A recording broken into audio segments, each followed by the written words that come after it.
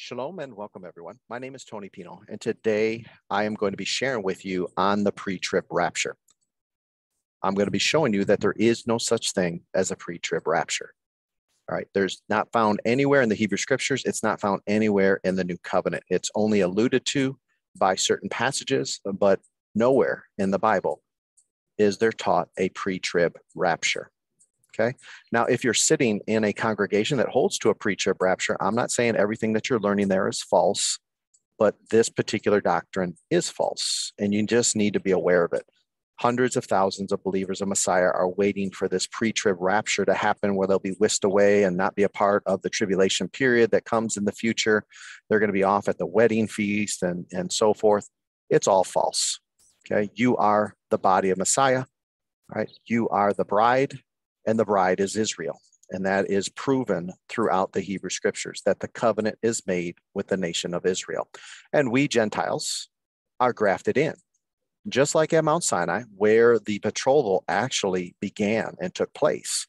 The Father betrothed Yeshua to the nation of Israel at Mount Sinai. I believe in the deity of Yeshua. And I believe that the Ruach HaKodesh, the Holy Spirit, was there. All three were there. There was also Gentiles there who were being grafted into the nation of Israel. In Exodus chapter 12, verse 38, the mixed multitude left with them. And so they all became Israel at Mount Sinai, those who freely wanted to come in by grace, by faith. Amen. This is why throughout the Torah, you will see there's one Torah, both for the native and the foreigner who dwells with you. And as the body of Messiah, we all dwell together, no matter where we are. And so we are all part of Israel, and we are all part of her covenants. Amen.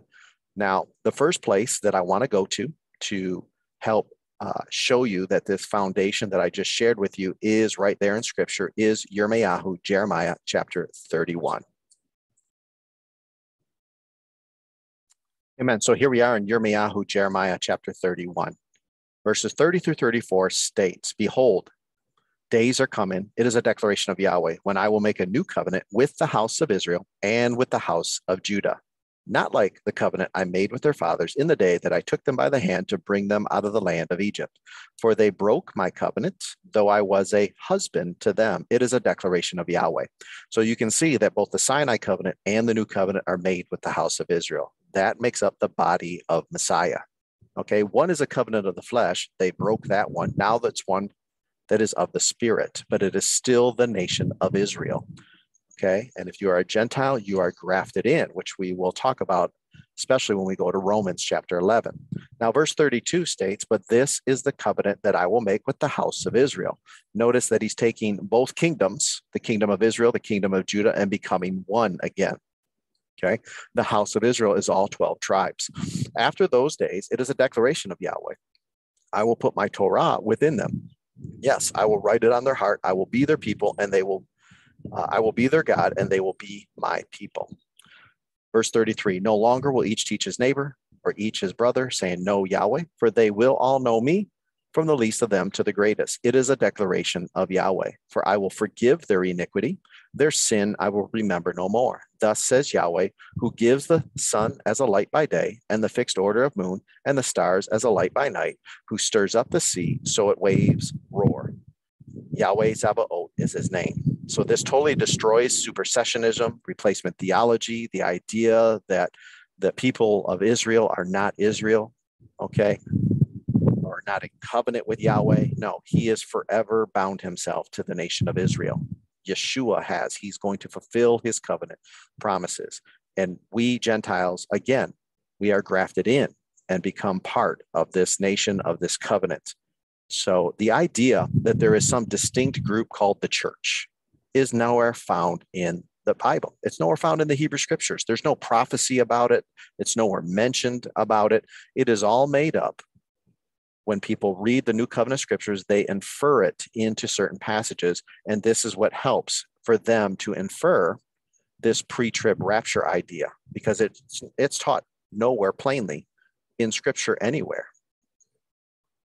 Now, as we move on to Ezekiel chapter 36, we can see that Yahweh is going to speak to the nation of Israel and tell them more about how he is going to be faithful to them. So verse 22, Ezekiel 36, starting in verse 22. Therefore say to the house of Israel, thus says Yahweh Elohim, I do not do this for your sake, house of Israel, but for my holy name, which you profaned among the nations wherever you went. I will sanctify my great name, which has been profaned among the nations, which you have profaned among them. The nations will know that I am Yahweh. It is a declaration of Yahweh when I am sanctified in you before their eyes. Okay, in case you have any doubts that the nation of Israel will not be sanctified in the eyes of Yahweh. Here it is right here. He promises all 12 tribes will be sanctified. Okay, verse 24. For I will take you from among the nations, gather you out of all the countries, and bring you back to your own land. Yeshua is going to do this when he returns. He's going to bring them all back. Amen. Then I will sprinkle clean water on you, and you will be clean from all your uncleanness and from all your idols. Moreover, I will give you a new heart. I will put a new spirit within you. I will remove the stony heart from your flesh and give you a heart of flesh. I will put my ruach, my spirit, within you. Then I will cause you to walk in my laws. So you will keep my rulings and do them. Okay, this is speaking to the nation of Israel and all those who are grafted in and a part of her. Okay. Then you will live in the land that I gave your fathers. You will be my people, and I will be your God. Okay, so the nation of Israel will forever remain, and it is the bride of Messiah. Okay, remember, Jeremiah says that he was a husband to them, and he still is in the new covenant. So verse 29, so I will save you from all your uncleanness. I will call the grain and make it plentiful. I will not bring a famine upon you. I will multiply the fruit of the tree and the produce of the field so that you will no longer bear the disgrace of famine among the nations when you remember your evil ways and your deeds that were not good. You will be disgusted with yourselves because of your iniquities, your abominations. For your sake not for your sake will I do this. It is a declaration of Yahweh. Let that be known to you. Be ashamed and confound for your ways, house of Israel. Okay, so they're going to wake up. As a nation, they're going to wake up. We already have Israelites. We have Jews that have woken up, that are ministering the gospel to their own people. Amen. And so we as Gentiles are ministering the gospel also. But the body of Messiah is within the nation of Israel and her covenants, not outside. Okay. We're going to be looking at this word church here real soon. And once we dismantle a lot of this, then the pre-trib rapture just easily goes away.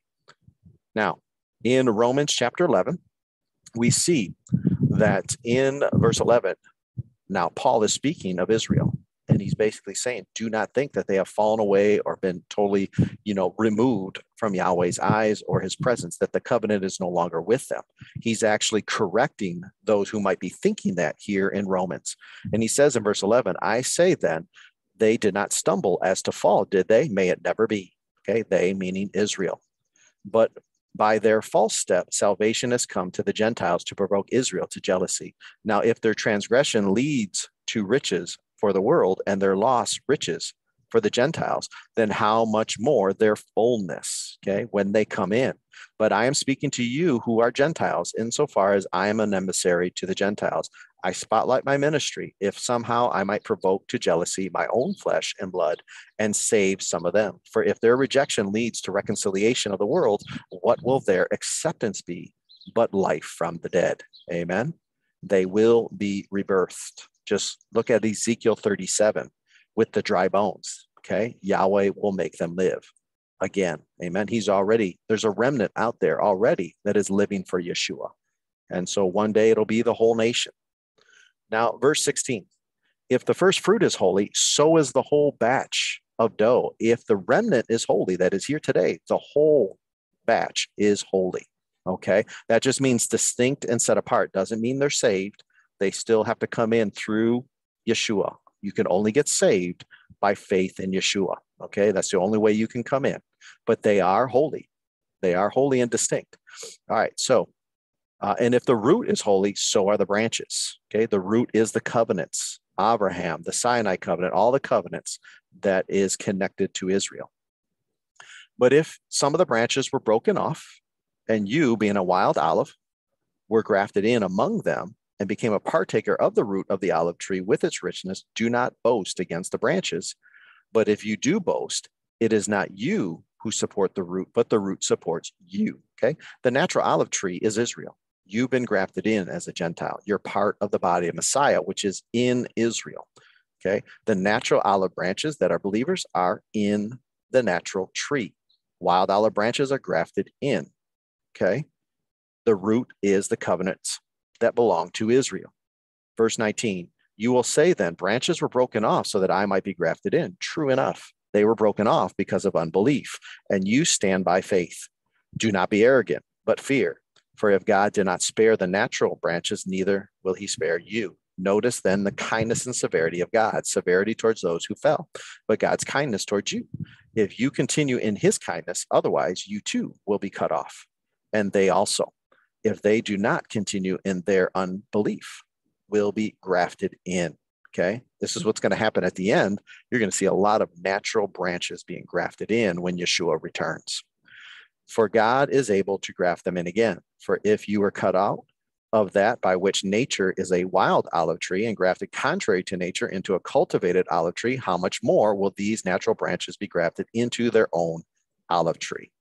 Okay, this is what the covenant is with. The covenants are with Israel. All right, they still have the patriarchs, the temple, the covenants, everything that Paul says in the book of Revelation. Now, as we move here forward, well, we could still read verse 25 and 26. For I do not want you, brothers and sisters, to be ignorant of this mystery, lest you be wise in your own eyes. And this is what's happened with this pre-trib rapture stuff, that a partial hardening has come to Israel until the fullness of the Gentiles has come in. And in this way, all Israel will be saved, as it is written, the deliverer shall come out of Zion.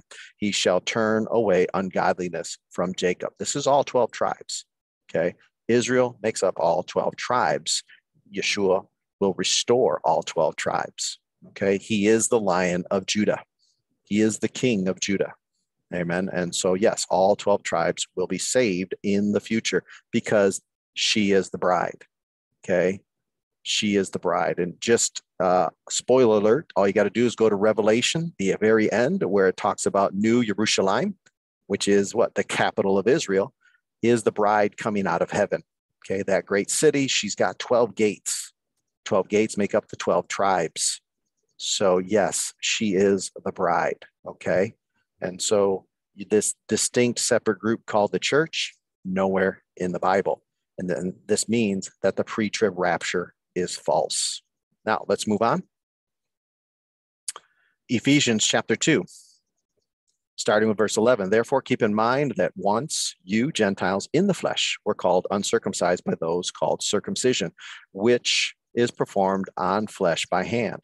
At that time, you were separated from Messiah, excluded from the commonwealth of Israel, and strangers to the covenants of promise, having no hope and without God in the world. But now in Messiah Yeshua, you who once were far off have been brought near by the blood of Yeshua.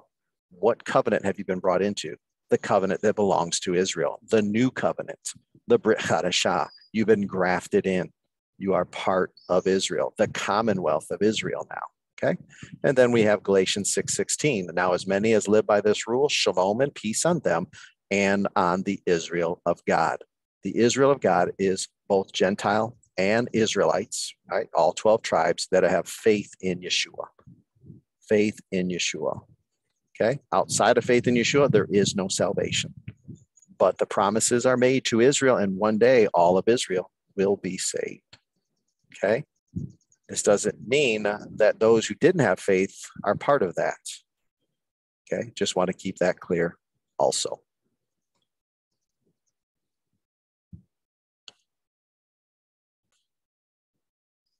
All right, so the next area to easily prove that there is no such thing as a pre-trib rapture is looking at the word church. The word church is not ekklesia, but the Greek word kyriakon.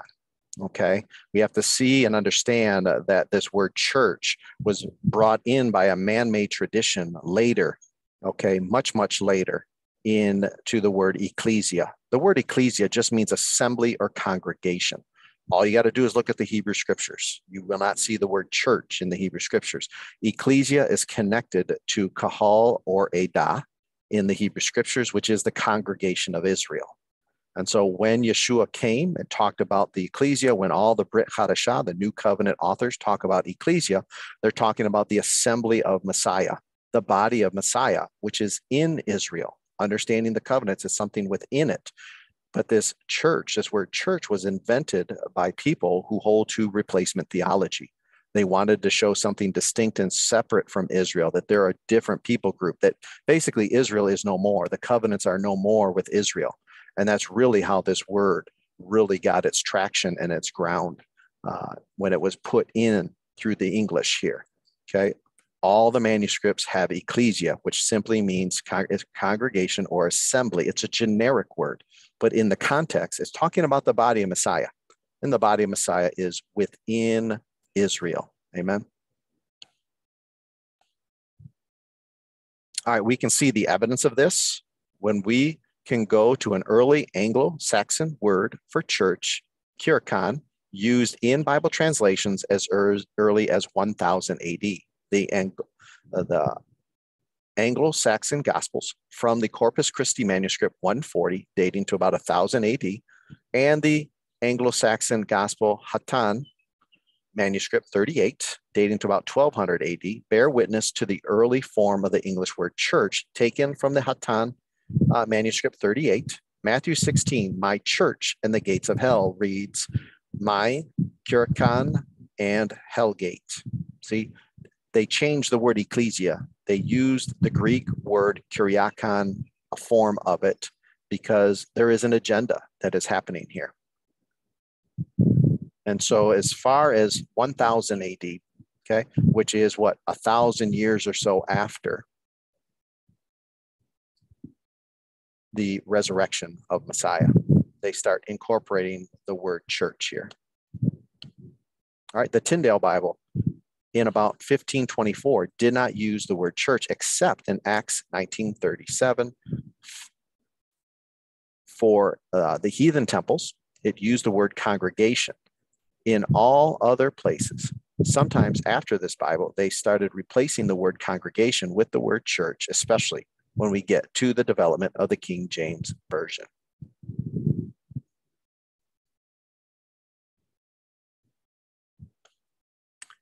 So the Coverdale Bible was produced in 1535, and he also translated the word ecclesia as congregation, but was also familiar with the English word churches and used it. 4 times in his translation, it is found in his English translation in Leviticus 26 through 31, also in Hosea 8:14, and also in Amos 7:9, okay, where it says in Leviticus 26:31, and your cities will I make waste, okay. In Hosea 8:14, I mean, this is very hard to believe, but you can see the word churches is used there, and you can see it in Amos 7:9. Can't even read some of this Old English style here. But, you know, we're seeing it being slowly incorporating it into the English Bible here.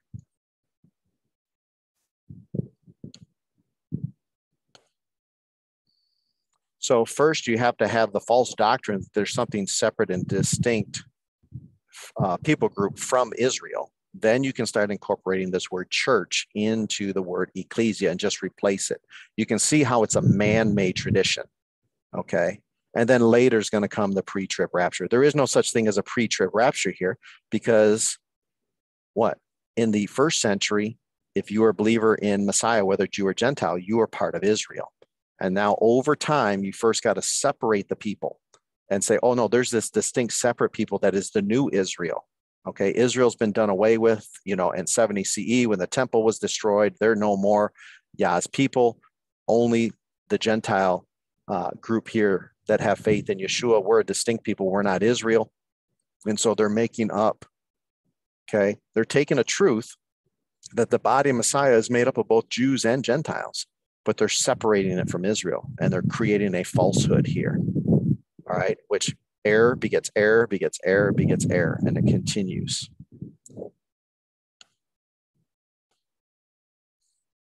So there's much more to say about the word church. I do have a 3-part teaching on my YouTube channel where I walk you through this and show you the development of the word church, but it is a man-made tradition.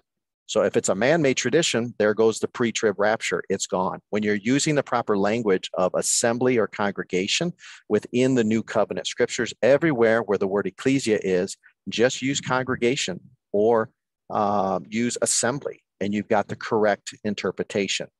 Okay, the word church is going to be deceptive.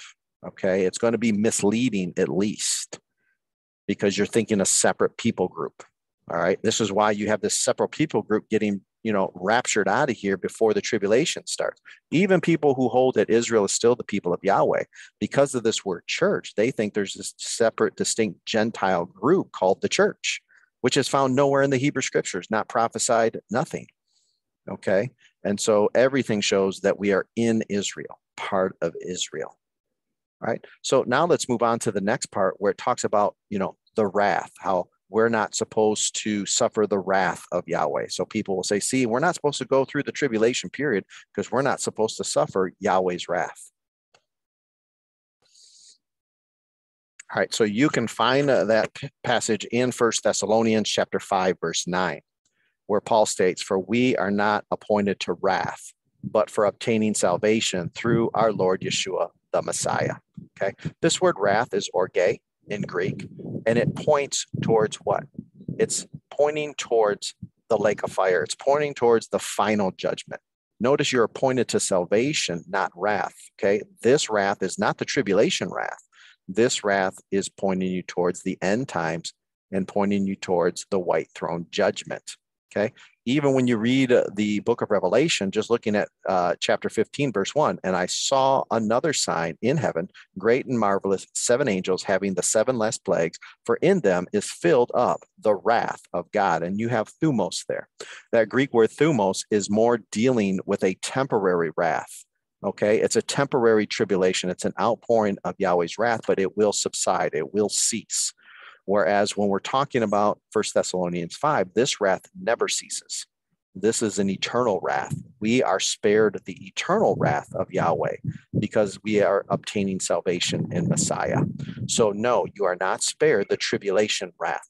Okay, just look at around the world at Christians who have been beheaded, who have been killed, and have been martyred for not denying the name of Yeshua, not denying Jesus. And so did they suffer tribulation? Yes, absolutely. Were there times where Yahweh's wrath is poured out on a nation and there's a remnant that is saved throughout that? Sure, there is. They escape and they're saved. Amen.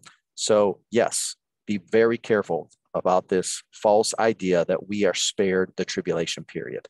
It's not the true way of interpreting 1 Thessalonians 5:9.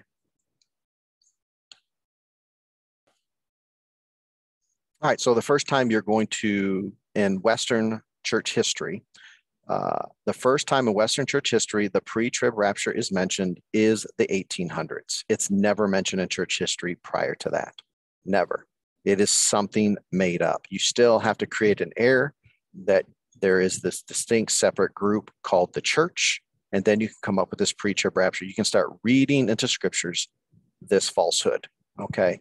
So it's very easy to dismantle this, and I pray that people will begin to take a stand on the truth and understand that we are a part of Israel, all right? We are part of her covenants, and we are connected to her. So there is no such thing as a pre-trib rapture. Let's be ready to be the salt of the earth. Let's be ready to go through the tribulation period together, amen? Standing arm in arm in unity as the body of Messiah, because we will be heavily persecuted as the body, but we will be purified and made white. Amen. All right, so that brings us then to the book of Revelation. Now, you should easily now be able to understand, just study the word church and how it's false. It's kuriakon, which means something that belongs to the Lord. That's actually what kuriakon means. All right, and it's basically only mentioned twice in the Bible. It's mentioned in Revelation chapter 1, verse 10, where it talks about the day of the Lord, okay?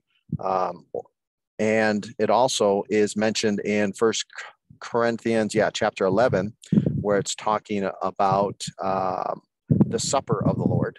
You'll see kuriakon used there, okay? It's something that belongs to the Lord. Now, later on, throughout the Western church history, it gets connected to a building. That's the big thing. Kyriakon, something that belongs to the Lord, gets connected to a building. But once you understand that the word ecclesia does not mean church, now all the 7 assemblies there in the book of Revelation make total sense. It's not the church. It is the assembly of Messiah. Are they spared and raptured and taken out? No, nowhere in the book of Revelation is there a pre-trib rapture. Okay, so you have this false ideology that there's something separate and distinct called the church. So you read about these 7 assemblies, and then you start what? Inferring that Revelation chapter 4 is the rapture of the church.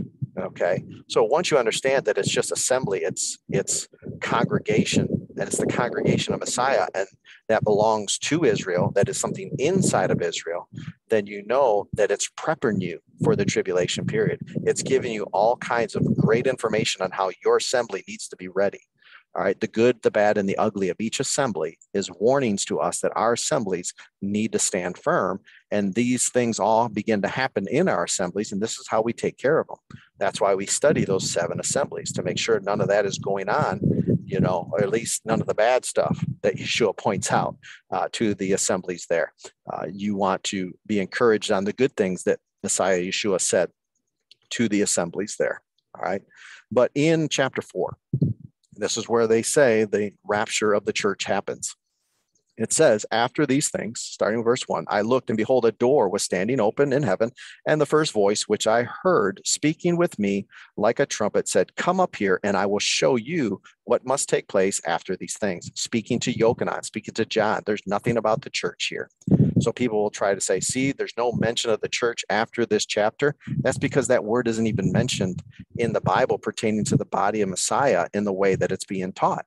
So no, it's all about Israel, and we're all part of Israel. So everything being mentioned here is about the purification of the bride, which is Israel. All right. She's being brought back. She's being purified. She's got to go through tribulation. We're all going through it with her because we're grafted in and we're a part of her. All right. This is why you see the 144,000. All right. They are believers in Yeshua preaching the word of God. We also see here in Revelation 12. Okay, the dragon is going to attack Israel. That's the woman. So he's going to be enraged at the woman. Okay, and off to make war with the rest of her offspring, those who keep the commandments of God and hold to the testimony of Yeshua. All right, he's going to be persecuting all those who are part of Israel, who are part of the woman, a part of her offspring. Okay, we are all grafted into Israel. If you are what? In Messiah, you are of Abraham's seed.